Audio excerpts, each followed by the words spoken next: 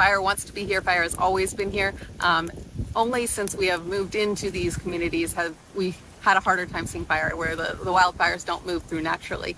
So what we're doing is we're using prescribed fire to simulate the natural wildfire we used to see. And when you put fire on this ground, we see that energy kind of just explode out of the earth with this regrowth, and it doesn't take long. I mean, you'll come out here in 2 weeks and you're going to see these new fresh green sprouts coming up from the ashes.